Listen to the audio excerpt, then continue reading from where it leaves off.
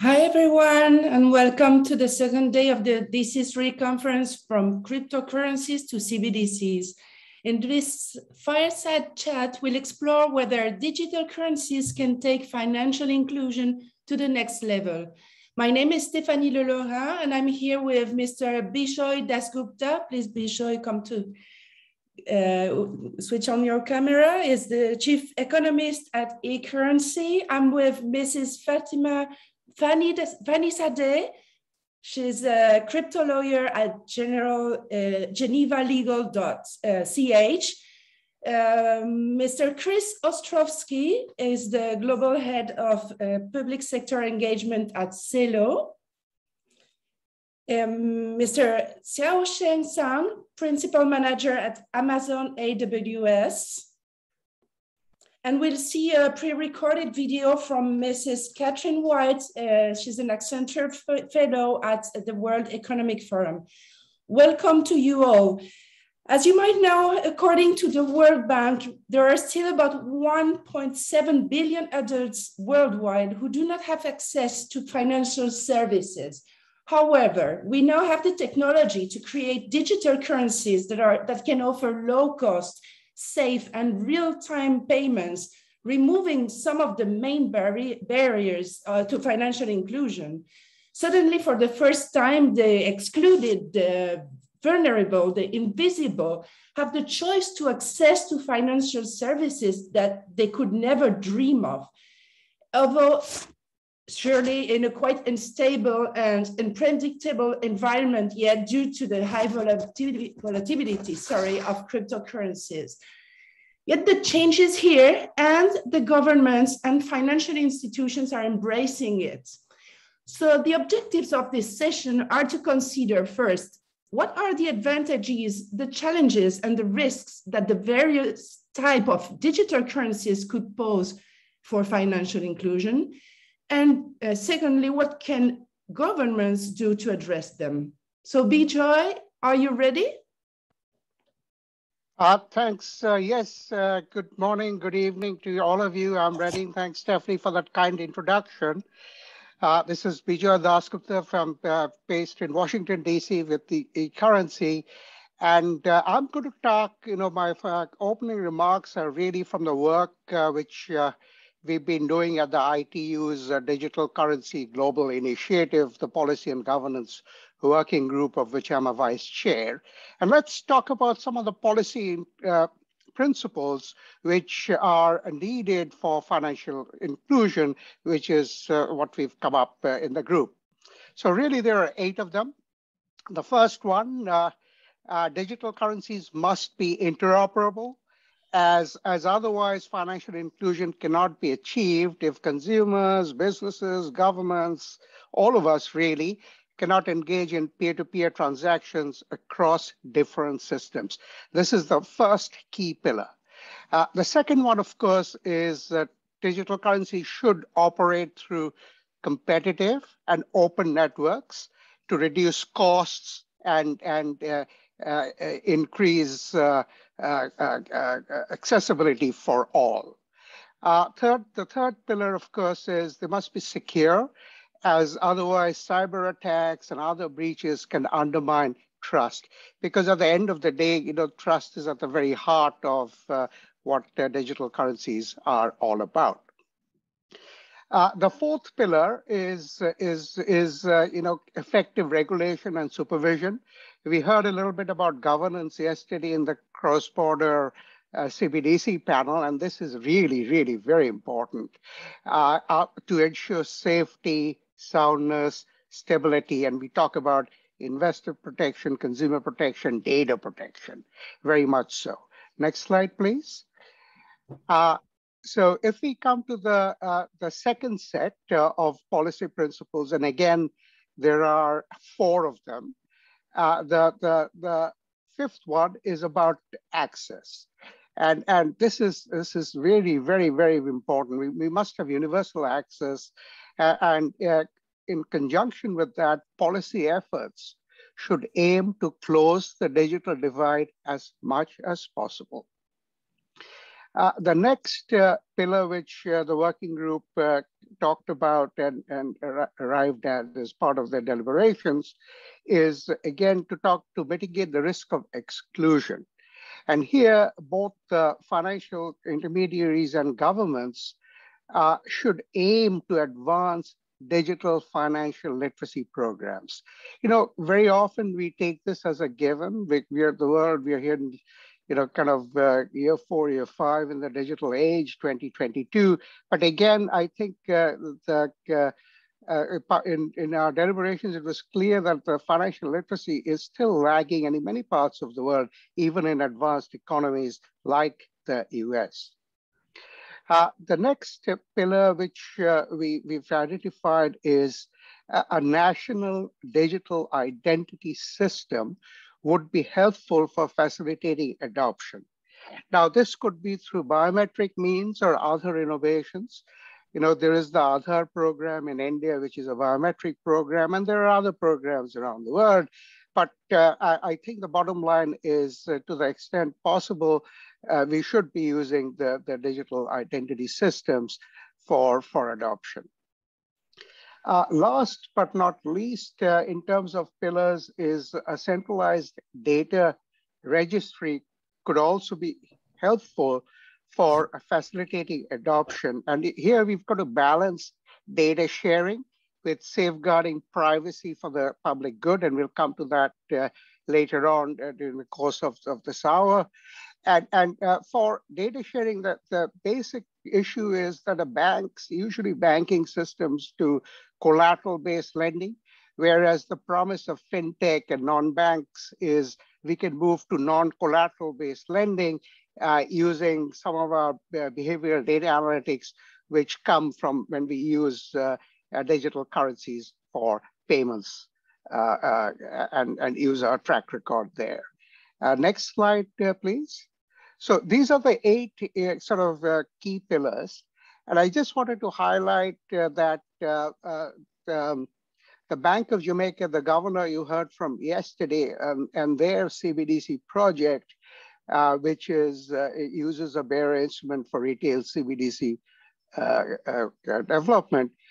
Financial inclusion is a key driver there. And we are designing and implementing that project to achieve both financial inclusion and some of the other policy objectives of the project. And the use cases, okay, just 2 minutes. And the use cases are both bank and non-bank CBDC wallets. Stop. Thanks for that. Thanks, Stephanie. Thank you very much, Bejoy. Very interesting. So now, Fatemeh, are you ready? Yes. Thank you for giving me the floor, and thank you for inviting me to this fireside chat.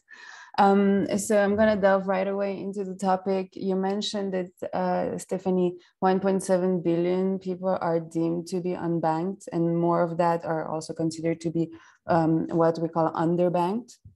So meaning that they lack an account at a financial institution or mobile money provider.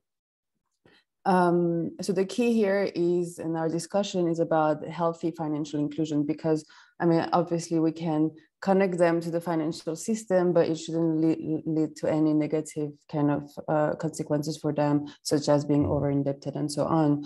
And in that context, then healthy financial inclusion would mean that individuals and businesses have access to useful and affordable financial products and services that meet their needs, it being transactional, payments, savings, credit, which is an important one, and insurance, which are all delivered to them in a responsible and sustainable way. So I took this definition from a World Bank report. So definitely this is a very humble goal to pursue when phrased in such a way. But there are the barriers to financial inclusion. So our dear colleague Bejoy mentioned some of them in the pillars, but usually they are categorized into 3 broad categories, being social, cultural, demographic barriers. So people distrust the current financial system. There's literacy issues, safety issues. We can even think of religious, social, and cultural ones. Infrastructural barriers, lack of reliable internet connection, electricity, other form of requirements for connectivity, mobile phones, ID as well, and so on, and then financial barriers. So for instance, the costs of the financial service are just too high. So these are the more traditional barriers discussed. There is another category that for me is maybe the main barrier to financial inclusion, which is regulation. So there is so much regulatory hurdle, at least in the jurisdictions I'm familiar with, it being Switzerland, the European Union, or even the United States, which makes fintech innovation very slow and costly. And therefore, the private sector just has a way harder time to bring this innovation to people, and then also gain more financial inclusion within that country or jurisdiction. Therefore, I don't think necessarily that retail CBDC is the key to financial inclusion. However, better regulatory environment, better sandboxes, easier access for just fintech innovations would be key for this financial inclusion, it being through the integration of CBDCs or stablecoins or any other form of cryptocurrency or else. Nonetheless, it's worth noting here that CBDCs have a form of regulatory advantage over the other private fintech innovations or private sector, just because it comes from central banks and from financial authorities that have an easier access to the regulatory needs, to see their regulatory needs met in order for CBDCs to be integrated and adopted by most of the population. So therefore, it will be a big drive for the financial inclusion, in my opinion. Here it is. I hope it was within the 5 minutes. Perfect, Fatemeh. Thank you very much. Thank you. Very interesting. So now, Chris, you're on stage now.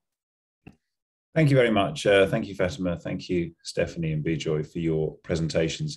Yes, my name's Chris Ostrowski. I'm the Global Head of Public Sector Engagement at Celo, which is the software company that serves the Celo blockchain. I'll explain what the Celo blockchain is in a minute. I previously worked for OMFIF, which is a central bank think tank in London, and there I set up the Digital Monetary Institute, which was a place where all central banks shared their thoughts and their fears on CBDCs, cryptocurrencies, and the, I suppose, sharp and accelerating changes that have occurred in the past 2 years. I certainly saw a big difference myself in that environment from the end of 2017, the beginning of 2018, where digital currencies were not taken particularly seriously by central banks, to the point at the beginning of 2020 where there was a real hunger and thirst for more information. And we're at the point now where most central banks have made some sort of statement about CBDCs.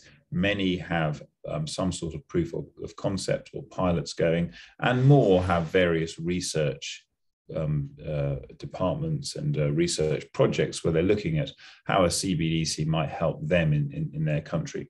So this is a fascinating time to be talking about digital currencies, about central bank digital currencies and stablecoins.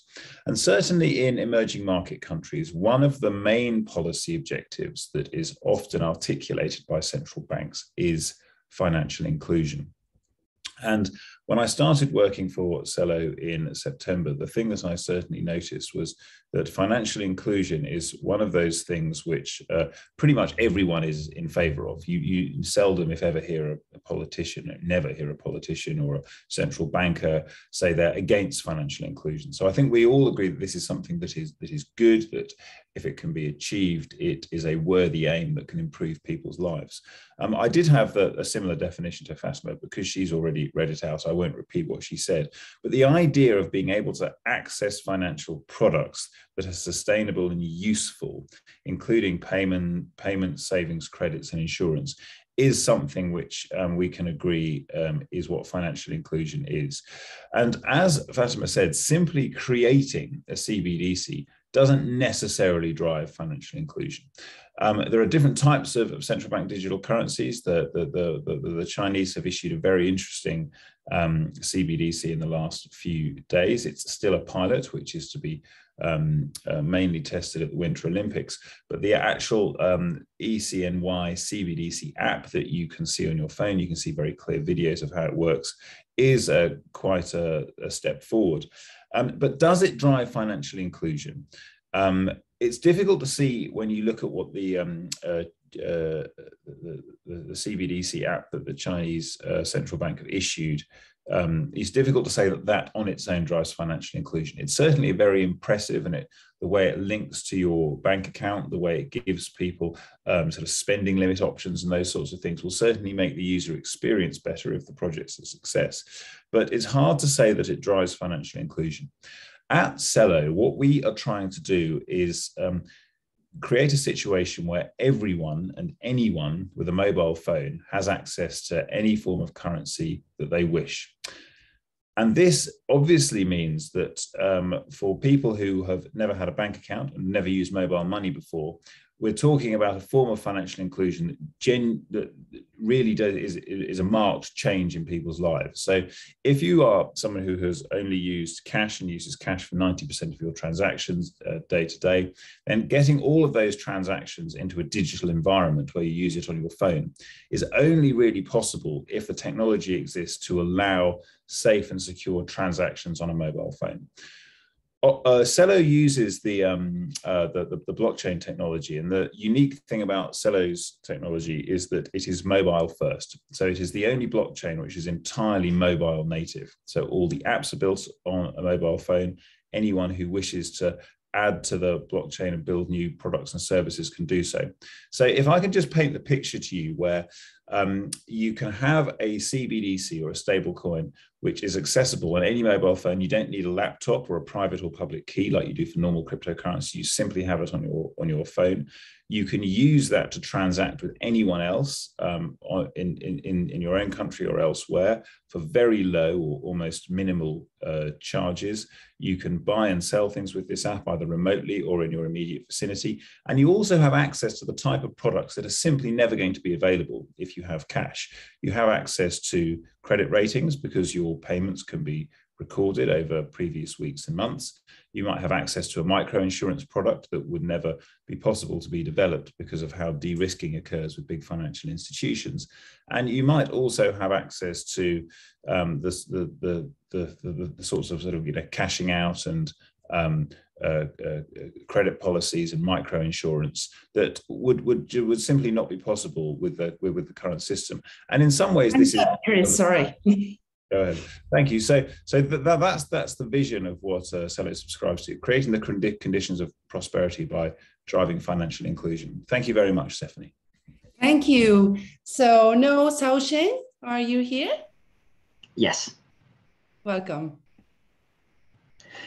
So thank you very much for this invitation, and I have enjoyed the discussion yesterday and also today. And my name is Xiaoqun Jiang, and I'm with AWS. And you probably wonder, why AWS is interested in this topic, and also, what we can just potentially help in this discussion. And I'm in the federal financial team, and our team have helped financial regulators to address the different challenges that they may face. And central bank digital currency is definitely one of them. And interest, of course, that's I don't want to claim, or I think from many of the central bank related conversation that even no central banks will claim that CBDC is a panacea for financial inclusion, and it is really as a policy objective which has been raised by many central banks, that it has the potential to just really address financial inclusion in a different way, and then becoming a new tool or even a potentially effective tool in addressing the challenge. And I can build my conversation with what have been shared by speakers earlier, that for financial inclusion, that it's really, we need to first talk about financial exclusion and why people are excluded from the financial system. So here that you can see some of our categorization, that some are accessing to unsuitable financial services, and then they some basically because of this unsuitability self-excluded from the system. Like there are cost-related, trust-related, or need-based obstacles for individual citizens to embracing the financial services. Then there's also another category, no access to any financial service at all, and that is related to the ATM local bank is too far. There's different challenges that earlier speaker are already just talked about. So here that's how to just help central banks to make, if financial exclusion is a policy goal for their CBDC project, and how can they design to make CBDC address financial inclusion, and also how to just later implement a CBDC and which really deliver the result. So here that's there are a couple of things that we communicate with our central bank customers in the way that we call it as inclusive CBDC framework, ICF. And there are a number of components which are important. Number one is policy and not alignment. So if financial inclusion is really a policy objective, and that has to be really included from the beginning of the design, of the research, of also the different options which need to be really included at a policy level to align the CBDC whole design with the financial inclusion as a policy objective. And if address those barriers mentioned by the speakers earlier, if there's economic concern, if it is a trust concern, and how can the design reflect that concern, design for the purpose. The second piece of the pillar is really serving both the formal and informal economy. So many of the financial exclusion is because many of the citizens are operating in the informal economy, and how can CBDC be leveraged to really supporting not only the formal economy but also the informal economy. And I think that's also is extremely important. The third piece is protecting data privacy and data security.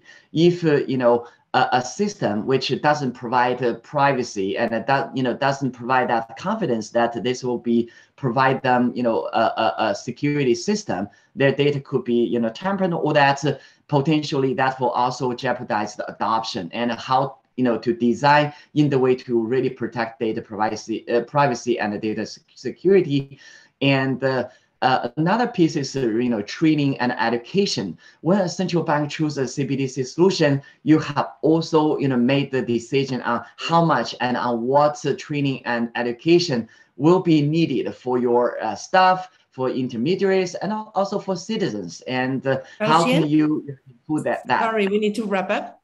Sure. Last two pillar, number one is enable innovation and how to enable other service provider to design service. The last piece is the hardware and offline solution, where that's definitely need to address the technology and the infrastructure related challenge and make sure that this is a tool which available for all. Thank you. Thank you very much, Xiaoxin. Now we are going to watch a video from Kathryn White.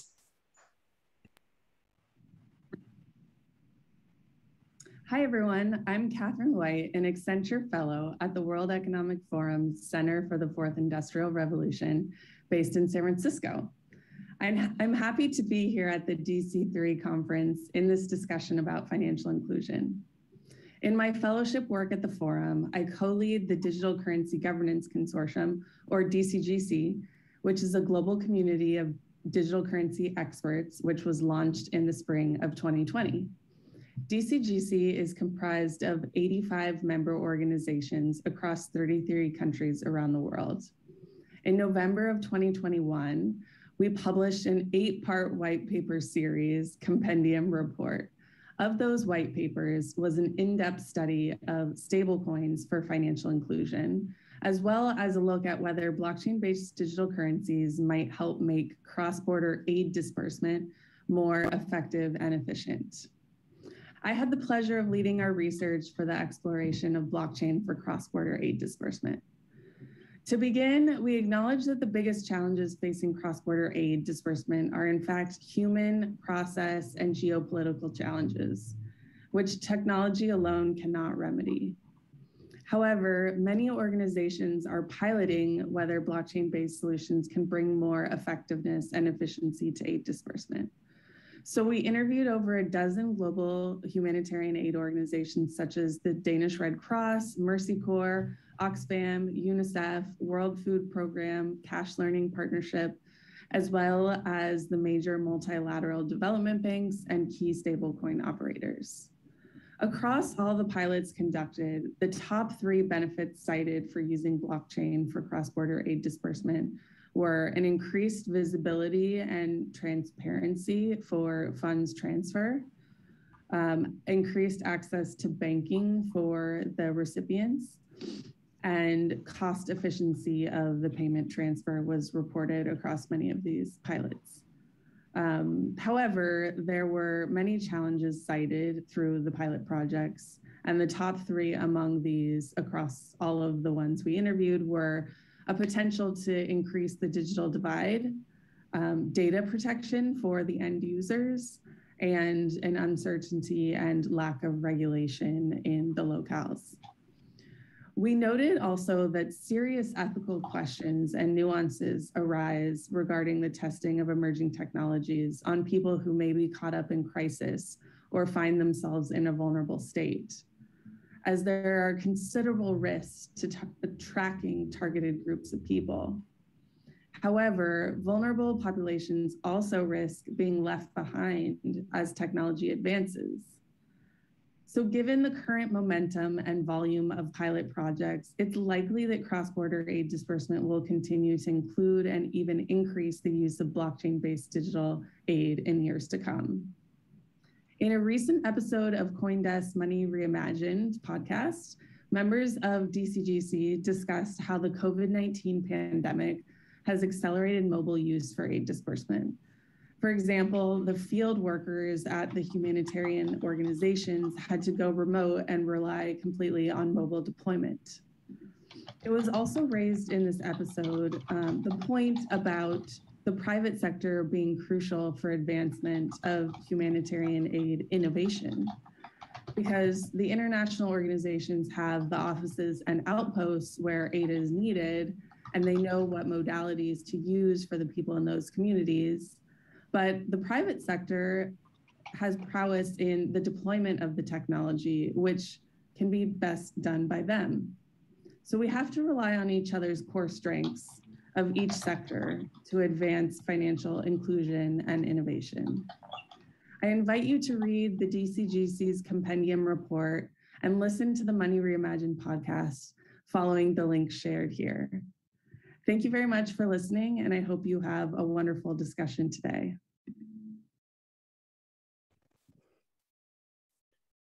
Thank you all. So now we'll enter our Q&A session. So for the audience, please, if you have any questions, just type them in the Q&A section and our panelists will try and answer to you.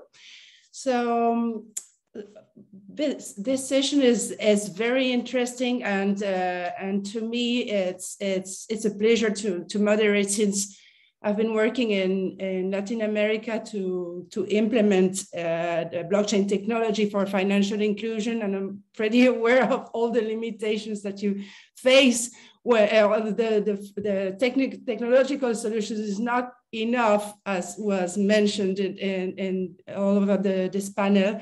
And I think we could maybe sum up the most common barriers of financial exclusion. Maybe Xiaoshen, you want to to sum up what was said in the different panels and your view on it?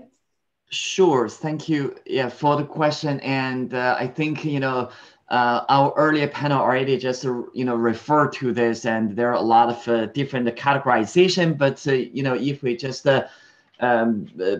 bring different perspectives together, and then there are really 4 type of barriers, or 3 type barriers, as others already mentioned.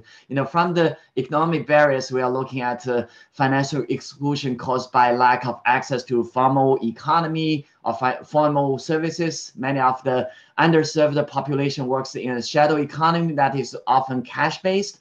And the second barrier is culture barriers. Financial exclusion is often caused by self-exclusion due to traditions or simple lack of trust in financial sector, and market barriers. And then, exclusion caused by lack of competition, which fails to provide incentives to service the underserved. The underserved are not traditionally a profit market segment, which limit the type of entities willing to serve them.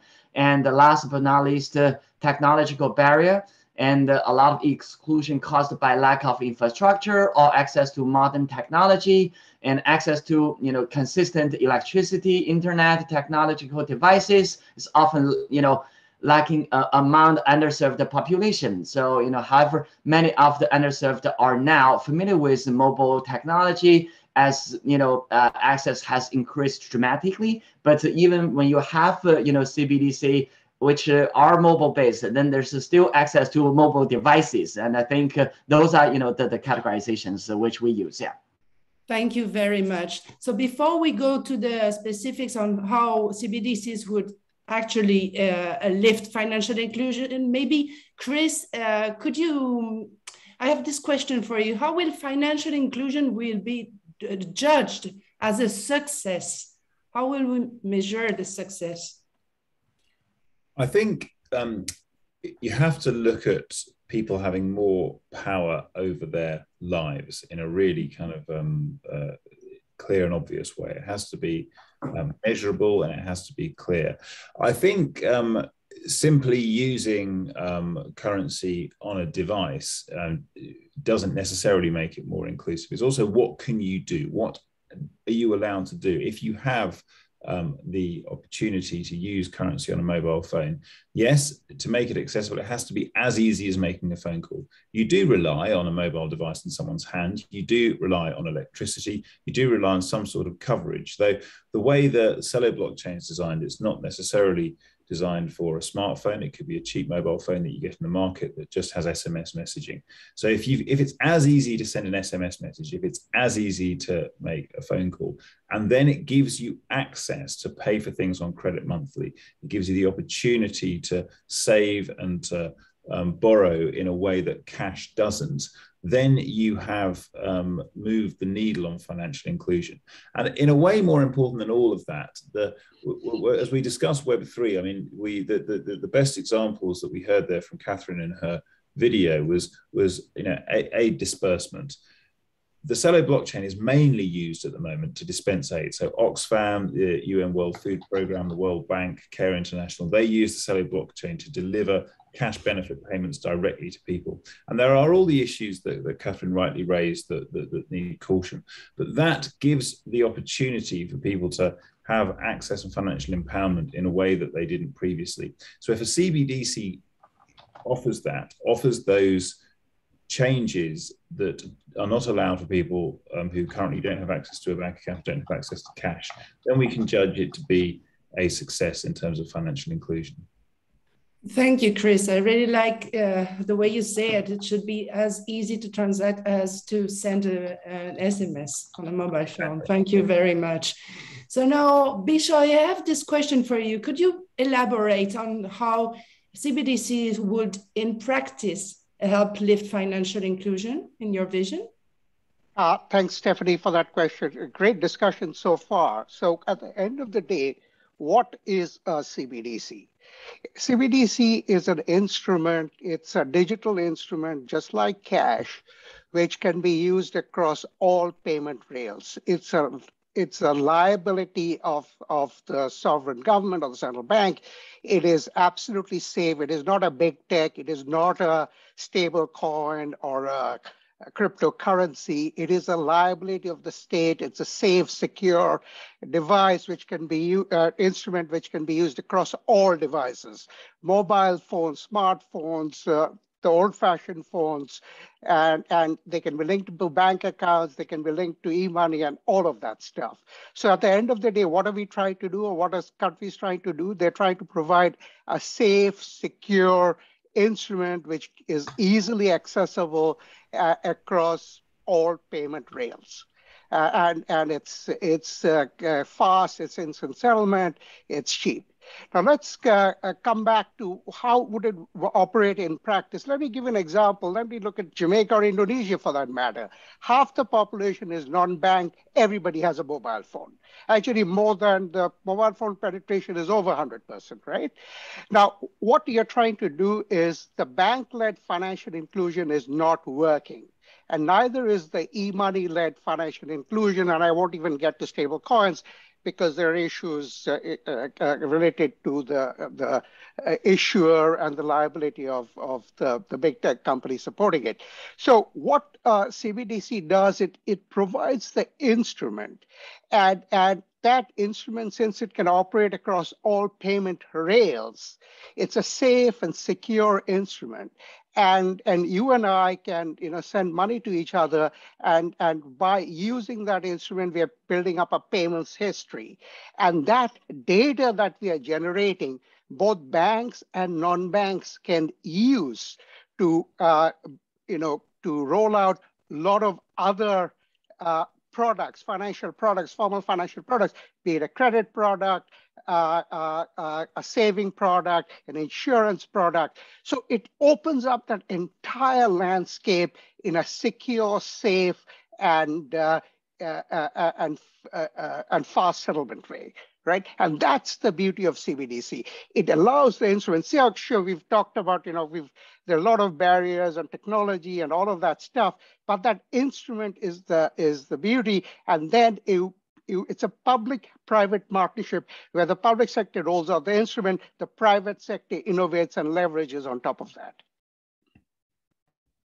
Thank you, Bejoy. You're surely enthusiastic about this. It's very nice. Absolutely. I mean, yes. Yeah. And why are central banks taking a little time to roll it out? Because they are thinking about all the the cons, and they're designing it correctly to take into account some of these things we have to watch out for. Oh, thank you, Bejoy. That's perfect for the next question I have for Xiaoshen.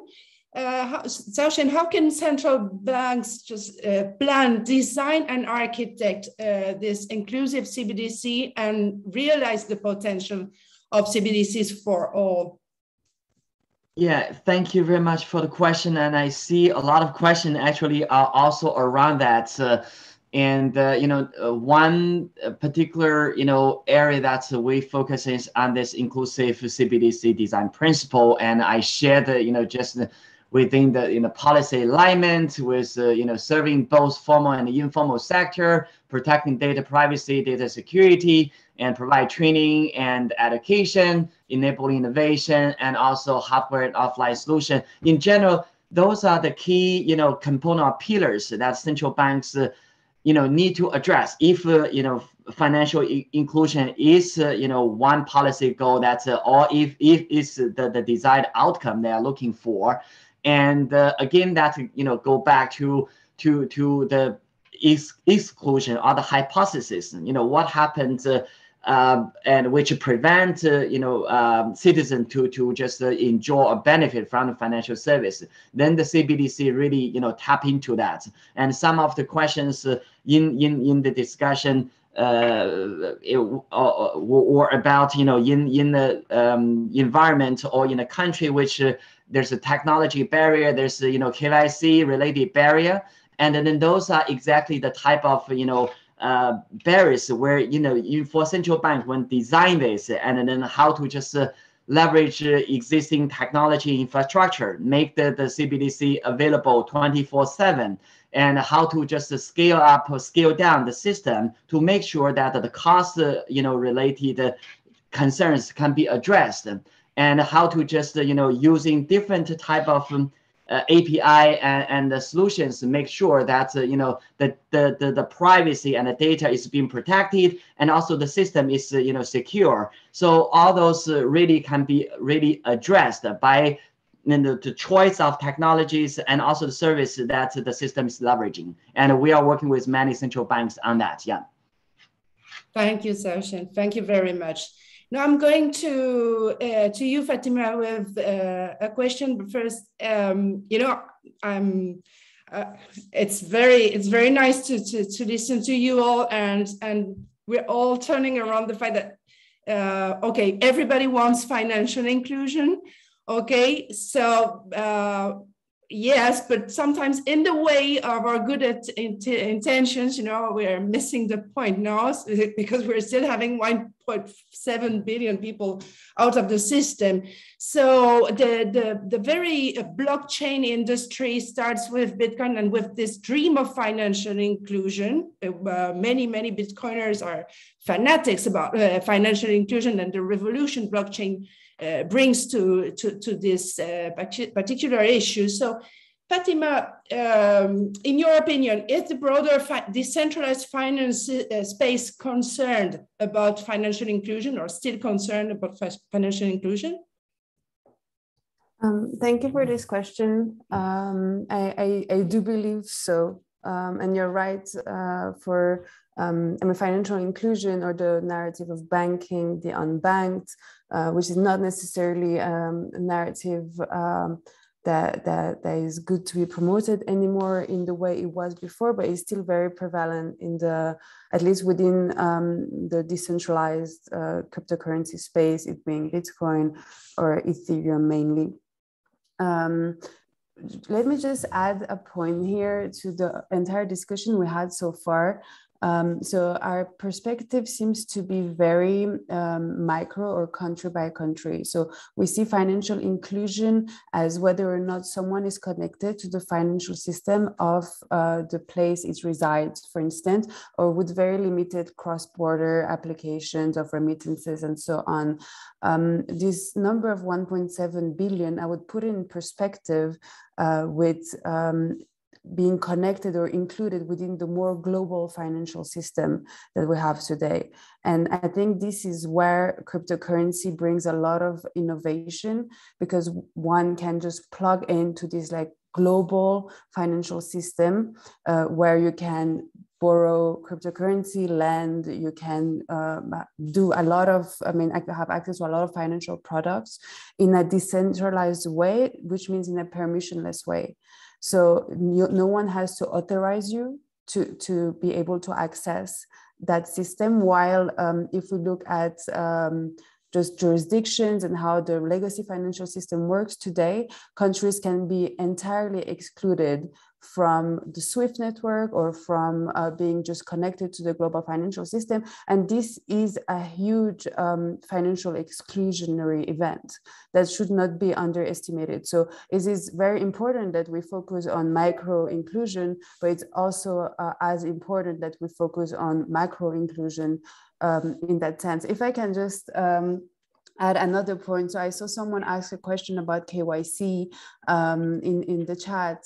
And that's where I think that the decentralized finance space does care and focus for financial inclusion, where the way the decentralized finance products are created or designed, it means that it's either peer-to-peer or peer to protocol or to smart contracts. So you never have to interact with one centralized entity, and therefore they do not necessarily need the same regulatory approvals or licenses that the just legacy fintech sector would need to be able to provide these products.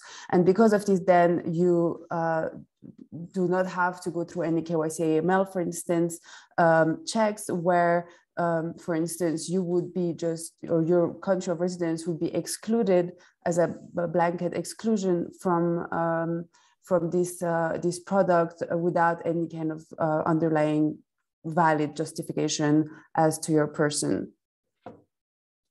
I'm Thank happy you. to discuss more about this. This is one of my favorite topics. Thank you very much, Fatemeh. Actually, I have another question for you, maybe to complement what you said before. What do you think the CBDCs builders can learn from the latest developments in the crypto ecosystems, like from DAOs, from DeFi, from NFTs, etc.? I think there's a lot to learn, and usually some people say that CBDCs themselves are highly inspired by what happens in the cryptocurrency industry, let's say.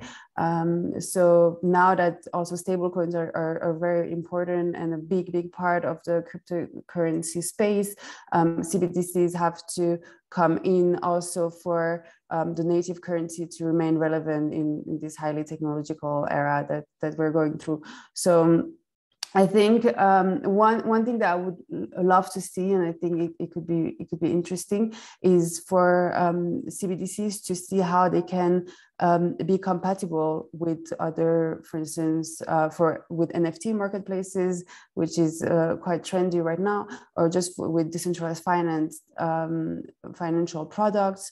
Also, with regards to decentralized autonomous organizations, how with the help of CBDC one can imagine new forms of companies or organizations that would be built in a similar manner that DAOs are built and created, coordinated on the blockchain. I think there's a lot to get inspired from, and also it would be interesting to just monitor what's happening in the decentralized space to see where the focus of the market is and what people are using and need. For instance, we see in countries where CBDCs, where there would be a need for financial inclusion, but the native currency is very volatile or is going through hyperinflation, for instance, people do adopt stable coins or cryptocurrencies in a way to hedge their risk against that native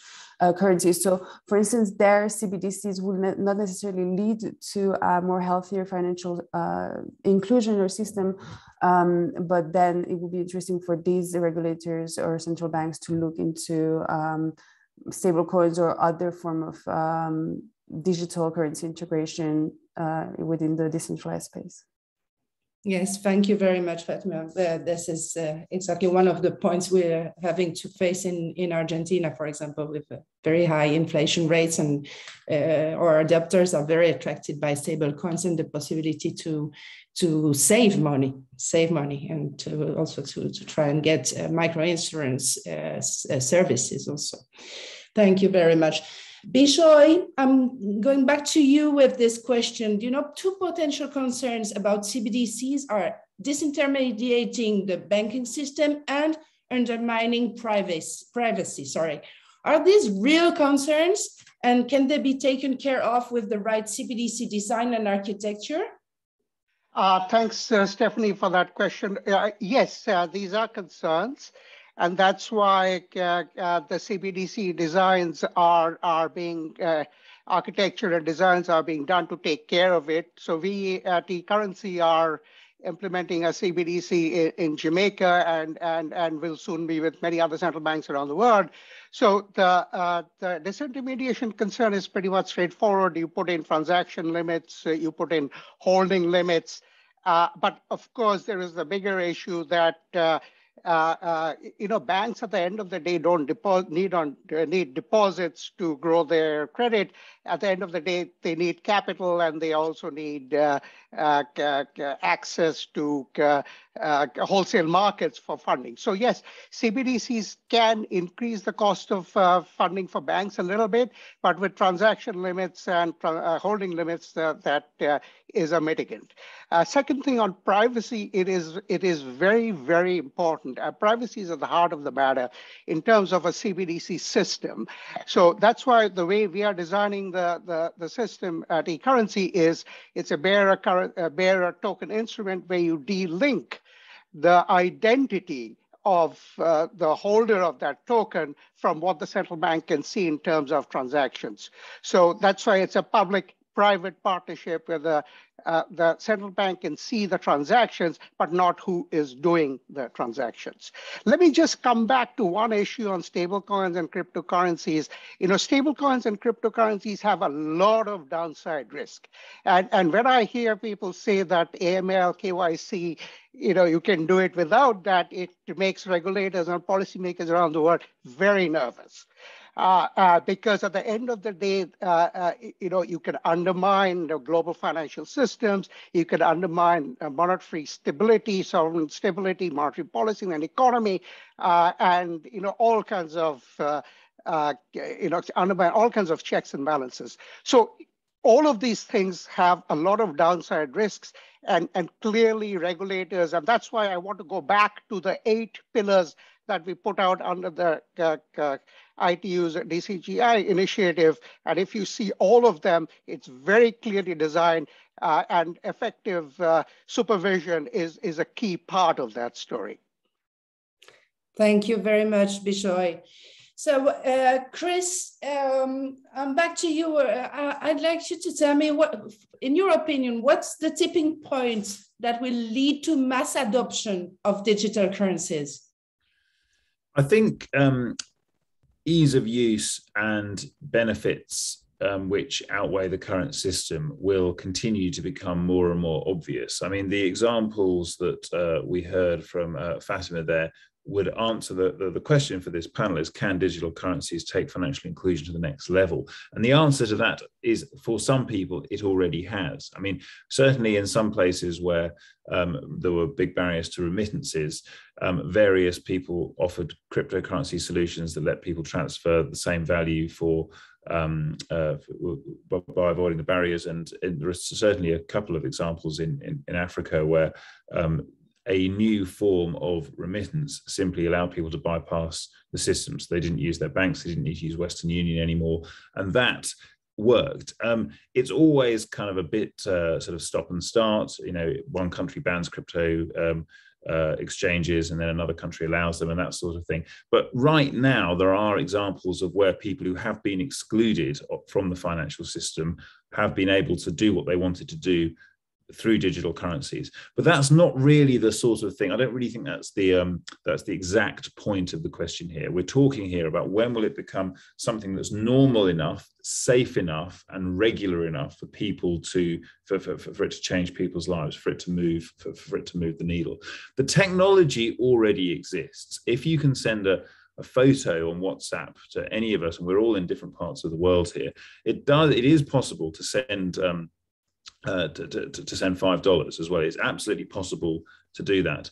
I think for central banks, they are eager to make sure that privately issued currencies don't become the norm in a way that threatens the current model. And it's right to do that. So if you think about it from a central bank's point of view, they haven't had their business model threatened for 350 years.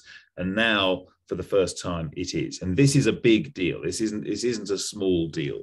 So the best solution from my point of view, and Celo, unlike most actors in the crypto sphere, are big supporters of public money and big supporters of central banks and the guarantees that they can provide.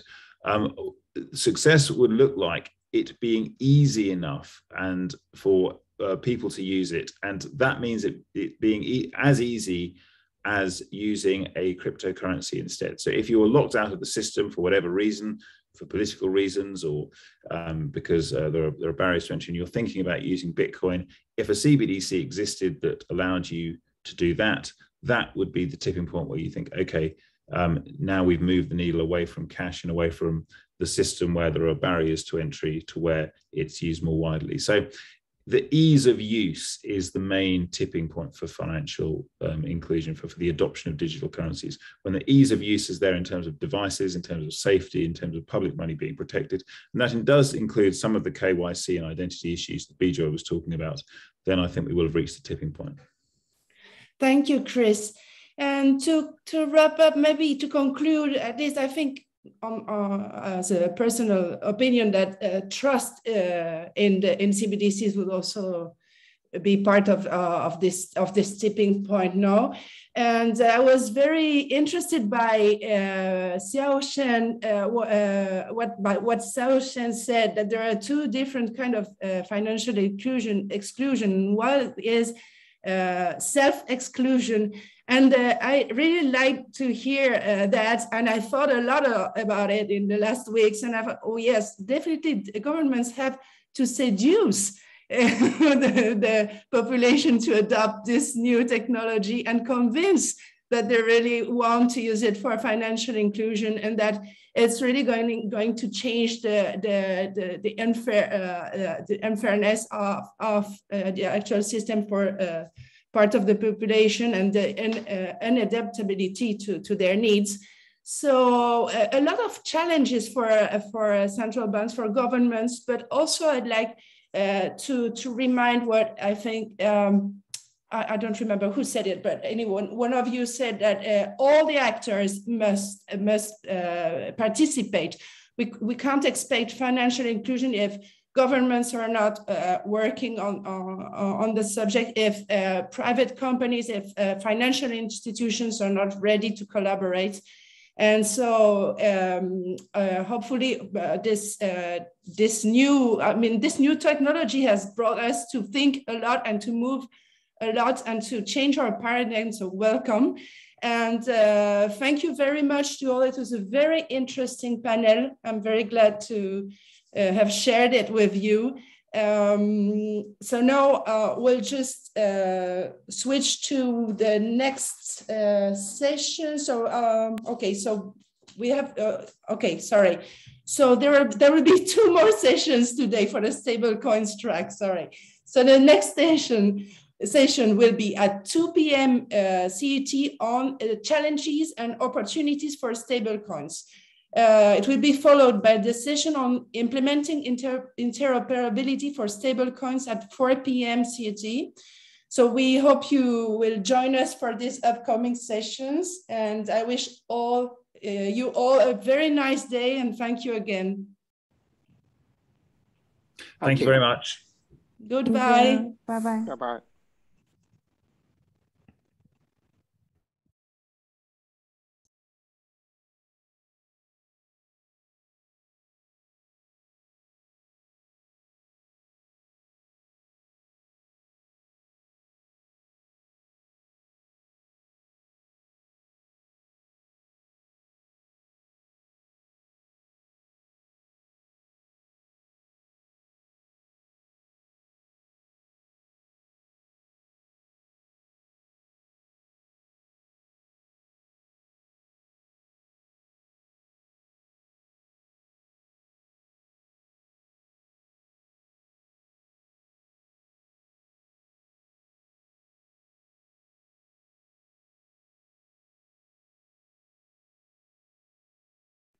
Gifty?